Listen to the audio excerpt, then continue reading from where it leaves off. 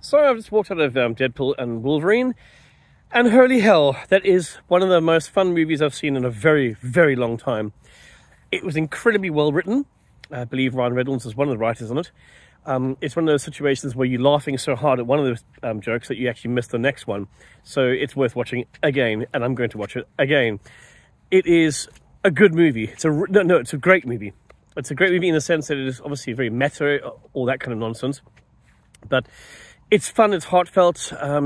It's a massive sort of dig at the industry, and in particular at Disney, and how a lot of people perceive Disney at the moment.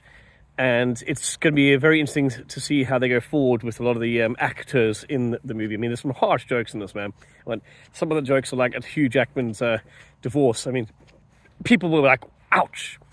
Speaking of people, I was in the cinema. It was probably about, I don't know, half full, just underneath, half full. And the interesting thing was there was a lot of adults there, like my age, sort of 45s.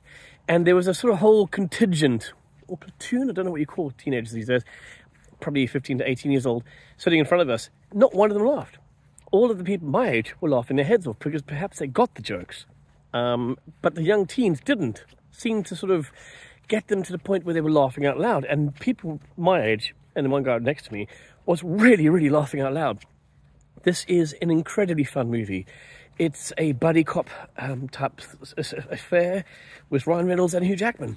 And I highly recommend that if you enjoy any of these hero movies, go and watch it. And of course the cameos are ridiculous. I was looking at the credits at the very end, and there is a end credits sequence, so do watch it. It's very funny. And yes, like I said, there's a lot of cameos in this. It is worth watching. To me, this is an 8.5 out of 10 as far as a superhero movie is concerned, and it re-energizes my sort of love of these things.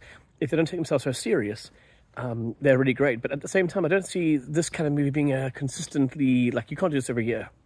It works because it's not every year. But yeah, go watch it. Brilliant.